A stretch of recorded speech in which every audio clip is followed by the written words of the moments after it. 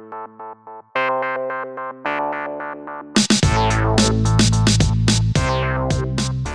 is up, Lego fans? It's Andy here. Thanks for taking me along. I do appreciate it as always.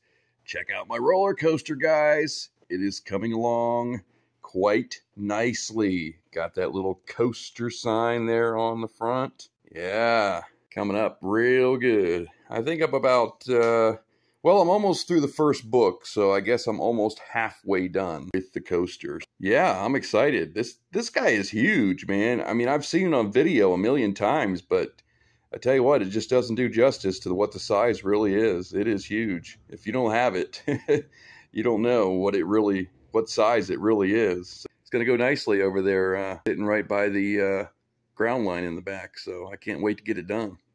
And I finally put together my wrecked train, although I had one piece left over, this little 1x4. This little red 1x4, I don't know where it goes.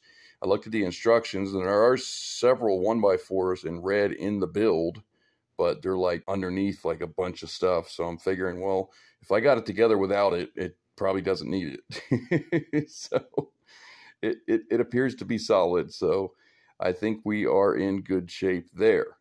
Take a look at this section over here. This is where I'm going to build my mountain. Obviously, I've talked about that several times, but I don't know. I'm starting to wonder if I'm going to be able to do a curve tunnel. You know what I mean? Since all the mountain pieces and slopes and whatnot are straight, how am I going to pull off a curved tunnel? I don't know. I think it's going to be quite challenging, don't you think? But I think we'll worry about that when we get to it. So not quite ready to start the mountain right yet, but here before too long, we might just do that. I got a lot of ballasting left to do here on the back side, right there underneath the elevated line, going all the way through here. Got to ballast all these curves, and then coming down through here, got to ballast all this as well. That's what I bought all those half base plates for, so I need to really get on that, but it's not as fun as building new sets.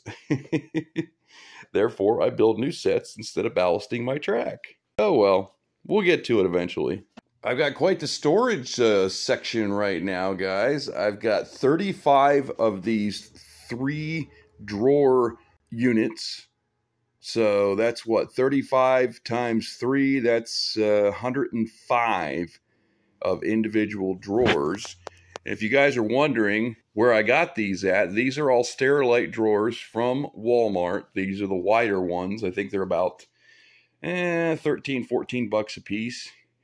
And then my bins inside the drawers, these all come from Amazon. There's several selections you can choose from as far as like these clear different size bins. You can get a variety pack coming with the small ones, the medium-sized ones, the large ones, and then you got, let's see here, if I can find a big one, right here.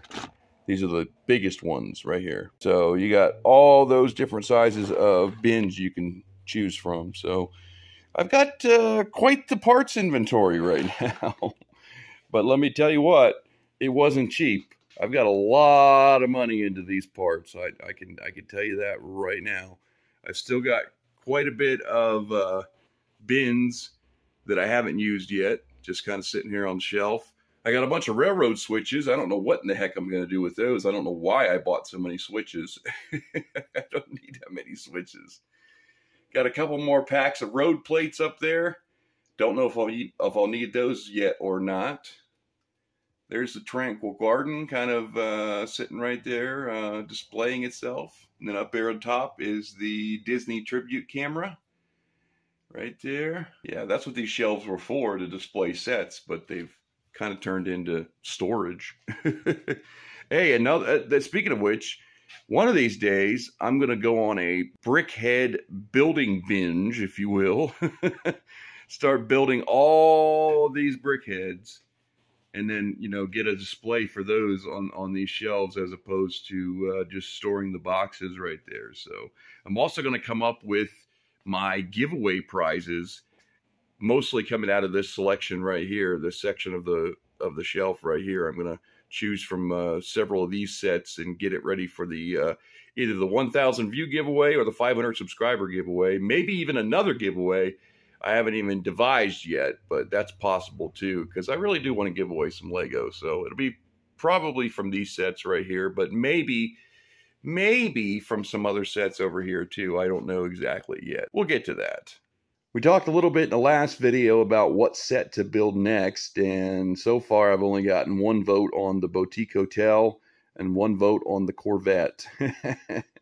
I need some more votes, guys. Come on, what should I build next? The Boutique Hotel, the police station, the upscaled minifigure, the cozy house, or the loop coaster? That's in the running as well. What do you guys think? What building or set should come next? But I think that's all I got for you guys today. Thank you so much for taking me along. I do appreciate it. Don't forget to subscribe to the channel. That really helps out. I really do appreciate it. Put your likes up there, share the video, check out my Patreon page at patreon.com/letstalkaboutlego. There's a link in the description as well. If you want to pledge your $2 a month and help me out on the channel there, that's greatly appreciated. Other than that, I think that's about it for you guys, and I do appreciate you watching the video. So everybody, have a fantastic day, and we'll see you in the next. Bye-bye.